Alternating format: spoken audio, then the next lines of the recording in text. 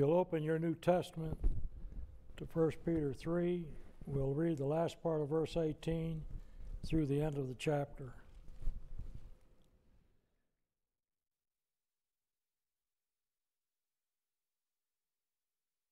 Well, we'll just read all of 18 and just read through the end. For Christ also hath once suffered for sins, the just for the unjust, that he might bring us to God, being put to death in the flesh, but quickened or made alive by the Spirit, by which also he went and preached unto the spirits in prison, which sometime were disobedient, when once the longsuffering of God waited in the days of Noah, while the ark was a preparing, wherein few, that is 8 souls, were saved by water. The like figure unto baptism doth also now save us, not the putting away of the filth of the flesh, but the answer of a good conscience toward God by the resurrection of Jesus Christ, who is gone into heaven and is on the right hand of God, angels and authorities and powers being made subject unto him.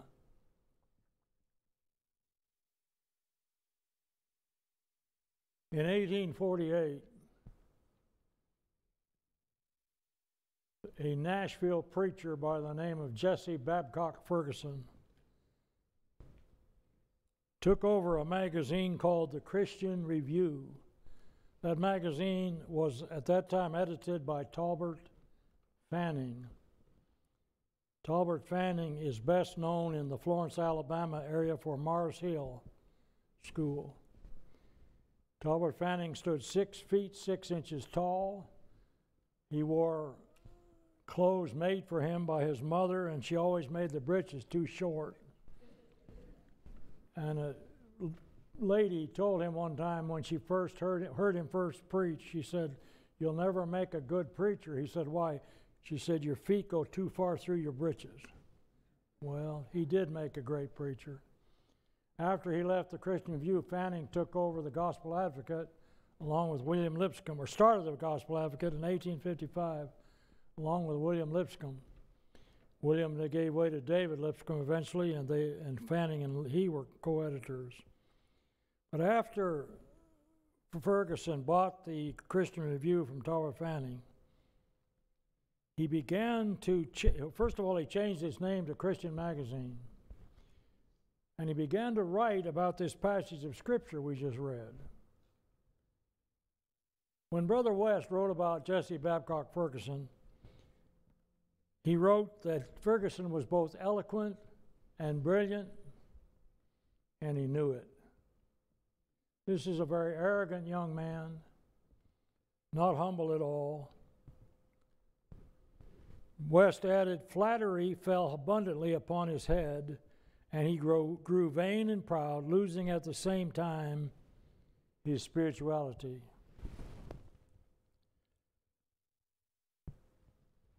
There's been something going around among us lately called the new heaven and new earth idea, that we'll just be here for eternity. And the men I've met who are part of that thing are just like Jesse Babcock Ferguson, very arrogant and that kind of thing. Ferguson wrote that the language here conveys the idea that Christ preached to the spirits of the invisible world. That is, he entered the Hadean realm and preached the gospel to them. Eventually, he took the idea that the gospel was for the dead also, a kind of second chance gospel. Alexander Campbell in the Millennial Harbinger immediately responded to Ferguson. He called his error, Ferguson's error, a posthumous gospel. Jesse Babcock Ferguson left the church, went into spiritualism, and eventually went into atheism. What I want to do is look at 1 Peter 3 here and what it says, and help us understand that there's no such thing as a second chance gospel. First of all, everybody in hell is a believer in God. Yes or no? that right? Can I get an amen? No? Everybody in hell's a believer. Yeah. Just ask the rich man, Luke 16. But they're lost forever. Yes or no? Let's read Matthew 25:46 before we get any further into this study tonight, and assure ourselves that this place they're going has no escape.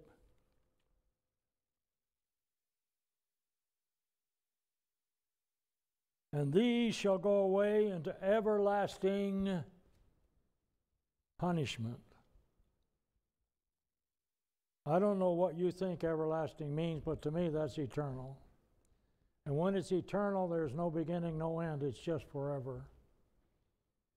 And I cannot imagine anyone, knowing that there's a way to escape this place, would not want to escape it.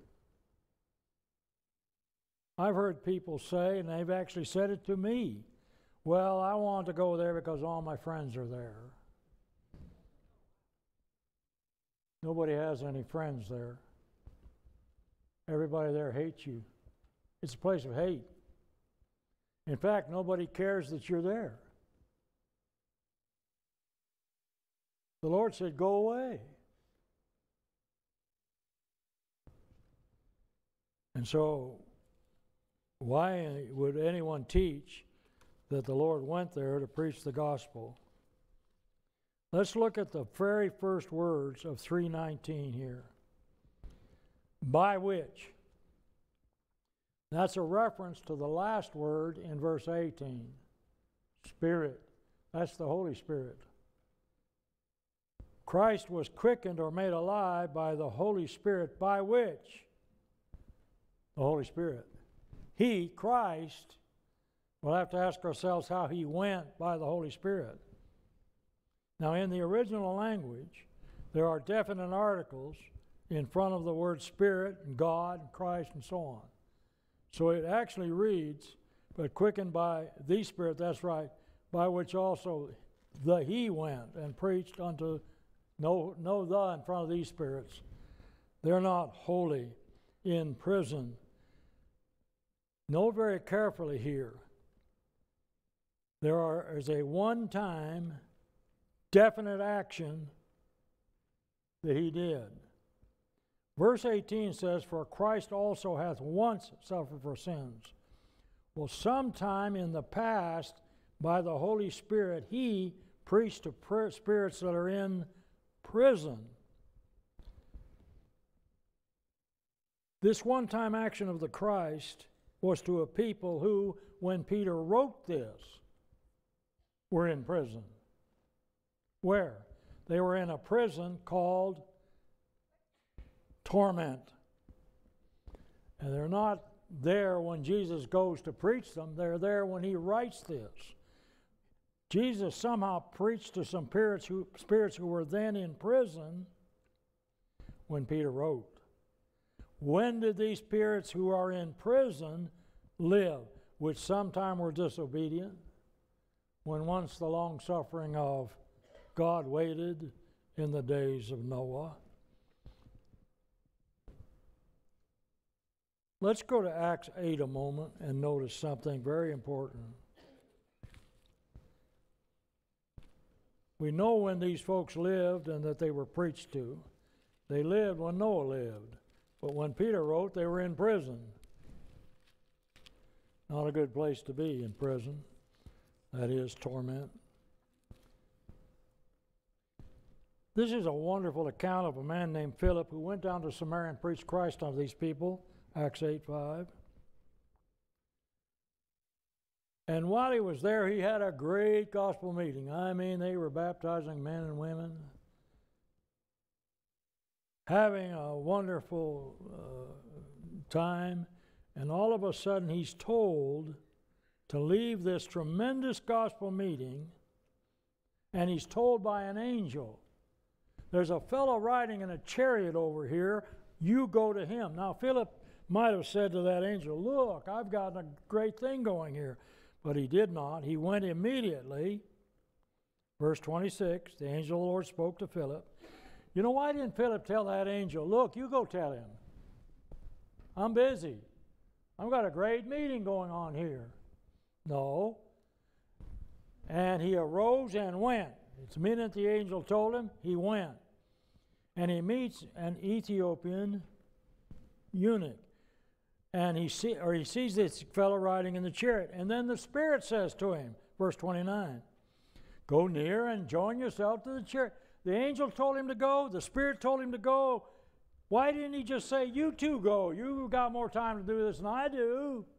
Wouldn't it be great to hear the gospel from the Holy Spirit? Folks, deity doesn't preach to us. This particular command was given to men. Men are to go and teach. The Godhead doesn't do that. Neither do angels. In fact, if an angel preached any of the gospel, you know where he's going. Galatians 1, 8 through 9. Well, if the Godhead doesn't preach now, it didn't preach in Noah's day. But somehow the Lord preached to those people with the message of the Holy Spirit. I'm wondering how that was done. I think I know, because Peter told us. Look at 2 Peter 2:4. We got to have a preacher here. We can't have the Holy Spirit and the Christ speaking directly to these folks. For God spared not the angels that sinned, but cast them down to Tartarus, torment, and delivered them. And you know, it's sad that an angel doesn't have a Savior. You ever think about that? They preached and delivered them in chains of darkness to be reserved unto judgment, and spared not the old world, but saved Noah. What's your Bible say? The eighth person, a preacher of justification, righteousness, bringing in the flood upon the world of the ungodly. How long did Noah preach? This message delivered from the Christ and the Holy Spirit to these who were disobedient when Noah waited in that time when the ark was preparing. How long did Noah preach, folks? Who knows? 120 years. I wouldn't hire him. He only had 7 converts. Isn't that how we measure preachers? By how many people come forward? Pardon? Yeah, and one of them fell away. That's right. Well, we could ham it up tonight, but I'm not going to. Oh, me. You know, preachers shouldn't eat ham. Cannibalism's against the law. Yeah, that's all right. Well, let's see. Let's get to, I'm on James here. I need to turn over to 1 Peter. Now watch. One time in the past, in the time when the long-suffering of God waited in the days of Noah, 120 years, while the ark was a-preparing. That's when Noah preached this message of the Holy Spirit in Christ, warning those people that a flood was coming. The American Standard Version at 20 verse 20 there reads that aforetime, he's telling you when these people lived, aforetime were disobedient when the long-suffering of God waited in the days of Noah while the ark was preparing. The spirits who were then in prison when Peter wrote were disobedient in a time when Noah preached. But to say that this is a second chance gospel misses the point of the whole text. He's trying to show us that when you listen to God's message preached by a faithful preacher, you should obey it. Look what happened to those who did not. And Peter's writing to people who are being put to death for being Christians. And yet he's going to tell them, and there's a whole long list of these things in chapter 4, of how they should have a proper perspective even though they're facing death. Because eventually they're going to be saved the way those 8 souls were by water, which is a figurative idea of baptism. The like figure, say by water. Water is how we enter the kingdom, through a burial in it. The like figure unto even baptism doth also now save us, Now he's telling us the water doesn't do that.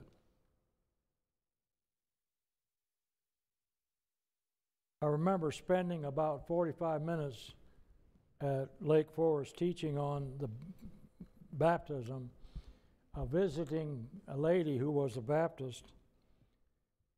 Wrote in her notes, her friend told me this, she said, the Church of Christ believes in water salvation.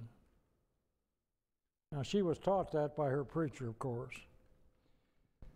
I don't believe in water salvation. Nothing magical about that water. In fact, I baptized a fellow one time in a baptistry that had a dead bird floating in it. It's not the water, folks. And the plan of salvation didn't die on the cross for you either. Your obedience puts you in the place where Christ saves you. Are we ever going to get that? Let's get 2 Corinthians 5:21. He made him to be sin who knew no sin, that we might be made the righteousness of God. Where? Where, Paul? In him. The faith, the gospel system is located in Christ, no place else. Galatians 3:26, we're all the children of God by faith. Where's it located, Paul? In Christ Jesus. For as many of us as were baptized, you can't faith into Christ. But you can be baptized into Christ, and when you're baptized into Christ, you're in the place where God can justify you. And he can't justify you outside of Christ. And he couldn't save these folks outside of the ark. If they weren't in the ark, they're not saved. They're going to drown. They're going to die.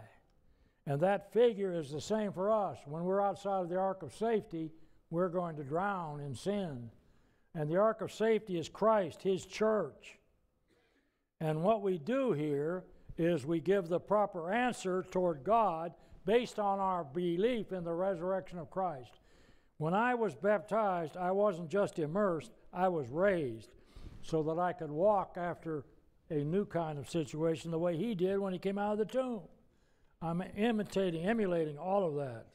And so when I'm baptized, what happens is God puts me into Christ, into the church, takes away my past sins, justifies me. But my obedience is not the source of that. My obedience simply puts me into the place where the source can justify me. I did nothing to contribute to the cross. It's all his work. And I don't contribute to that part of it. I simply obey, and he does the rest for me. And so I am trying to get the point across tonight. The plan of salvation didn't die on the cross for us. And that's what's wrong with people who don't understand what baptism's all about. Because when you're taught incorrectly, you cannot be baptized correctly. Look at Acts 19 with me for a minute, and I'll go over that point. When you're taught incorrectly, it is impossible to be baptized correctly. You have to understand something when you're being baptized.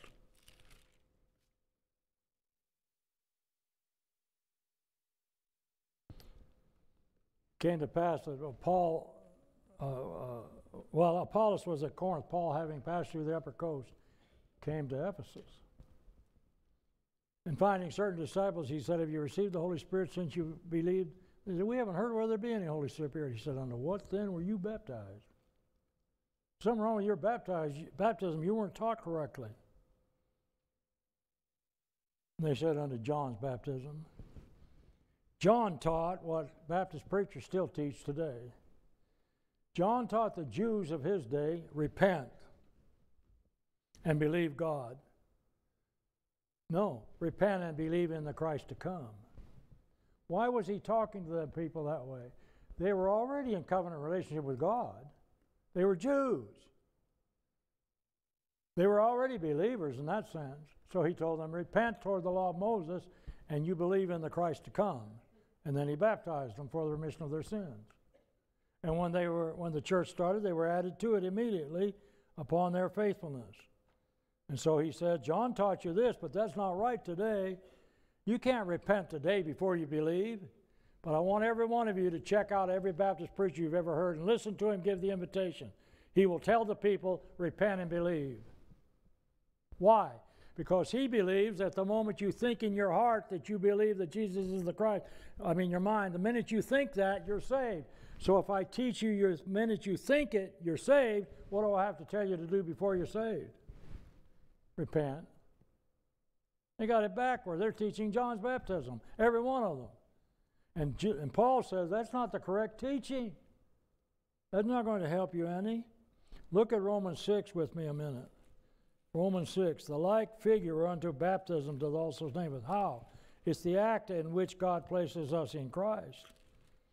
And Paul said there's something very important about that act that we need to know. We didn't know why we're doing it. You have to obey from the heart the pattern of teaching delivered you. In 1991, I had a public discussion with a preacher named Rubel Shelley. Rubel said that it didn't matter what you understood as long as you were immersed. Let's read what Paul said. Verse 16, Romans 6. Know ye not that to whom ye yield yourselves bondslaves to obey, his bondslaves you are, to whom you obey, whether of sin unto death or of obedience unto justification. But God be thanked, you were the servants of sin. Watch this now. But you have obeyed from the heart.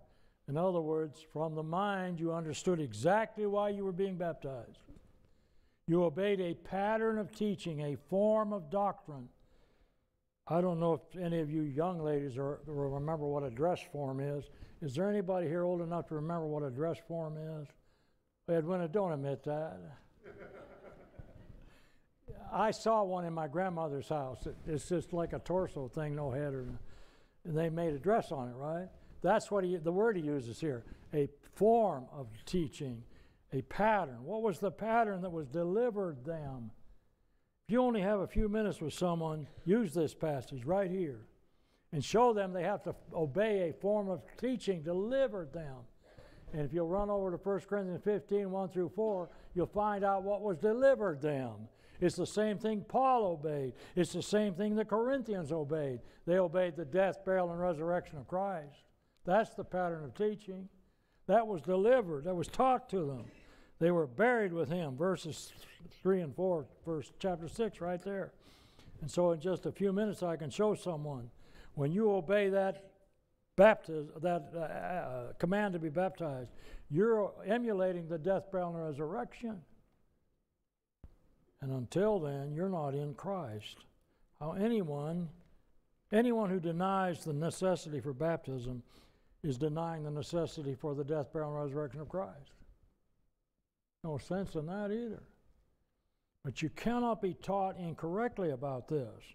You have to believe first. Then, and only then, are you in a position to repent. And I tell the students all the time, if I ever hear them say that repentance is when you turn to God, I'm going to jump up out of my seat, run up, and take away their diploma. No, repentance. Excuse me. Go ahead, Dan. I can't hear you, so you'll have to. Which statement's that?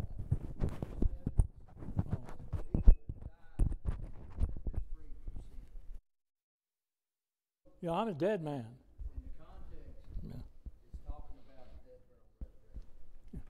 What's repentance, folks?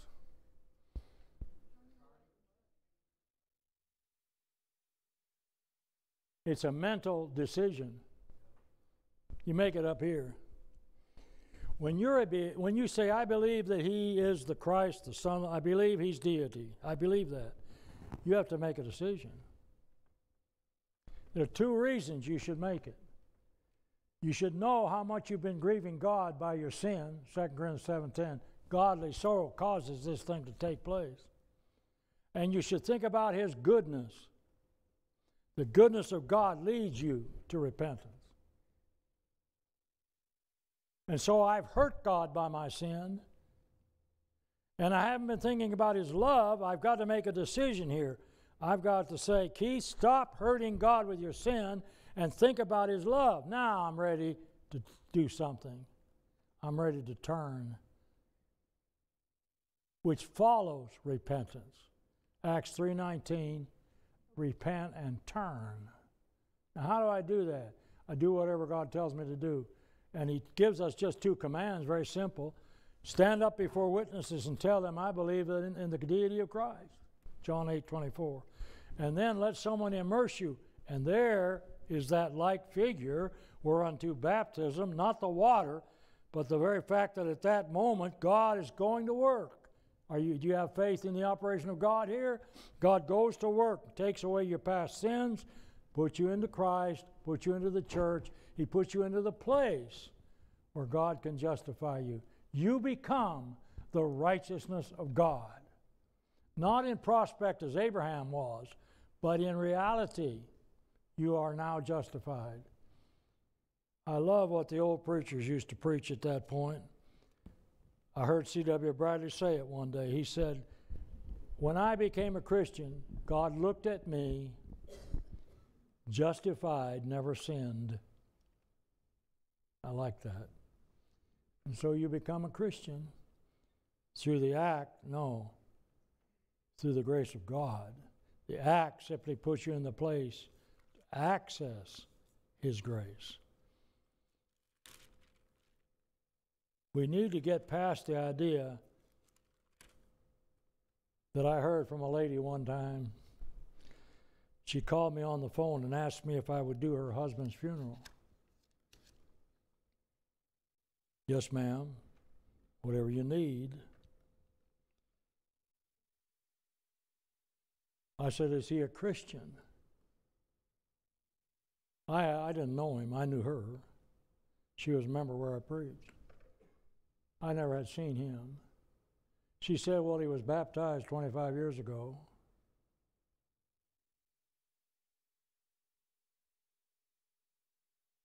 I didn't ask her again, but I had a lot of thoughts about that. His baptism wasn't doing him any good, was it? Evidently, he never repented, really, or never understood what was happening. He didn't obey from the heart the pattern of teaching delivered him.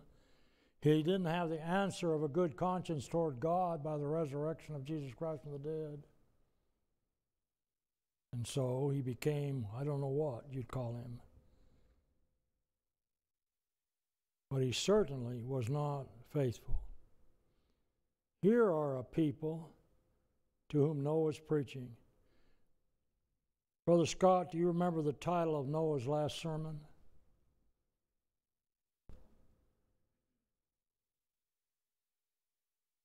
I think I told you in class.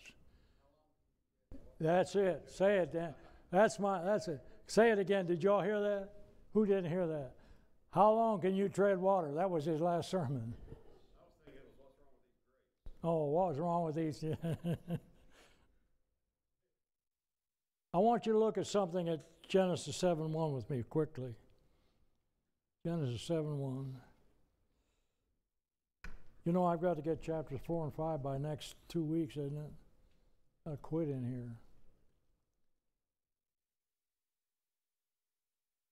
Somebody read Genesis 7:1.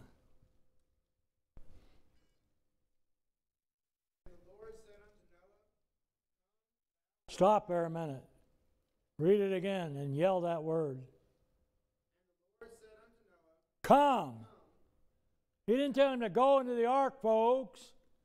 If you're outside your house, you saw somebody come into the house, you're not in the house. Where was God when those folks started entering the ark? Come on. He's in the ark. I just think everything was taken care of all that time. He doesn't leave us alone when we're His children. Can you imagine how frightened they would have been without God's presence? I love that sentence. Come into the ark. Well, He's telling us that tonight. Come into the church. That's a place of safety. Don't leave here tonight not a member of the Church of Christ. You're in the wrong place. You're not in a place where God can bless you at all. And so before the flood, Noah preached and preached and preached and preached, and only 7 people listened. Look at the end of the text now, quickly. Verse 22. This Christ, who was interested in the people, look at his pre-existence here incidentally, interested in the people who lived before the flood, interested in us enough to die for them and us too. This resurrected one, in whom I have every faith, is gone into heaven. And right now he sits on the right hand of God, and brothers and sisters, we're going to sit there too. Oh yes, he told us through the revelation, I'll make you sit with me in my Father's throne. Must be a big chair, Diane, but we're going to go there too. Where is God? Where is Christ right now, folks? Where is he? Chicago, San Francisco, Beijing, where? Where is he? Then heaven ain't here. It's not on earth. It's there where he is. And notice, he has authority over everything in heaven and earth. That's what he said just before he left. All authority has been given to me in heaven and earth. Angels, authorities, powers, those are the beings in heaven, are subject unto him. Not just the church. He's over everybody. Next time you hear someone say, well, I'm not under Christ, I'm not in the church. Well, you are under Christ, whether you're in the church or not. He that rejects me and receives not my word has one that judges him. The word that I have spoken, the same shall judge him in the last day. John 12:48. Thank you very much for your kind attention tonight. Let's quit.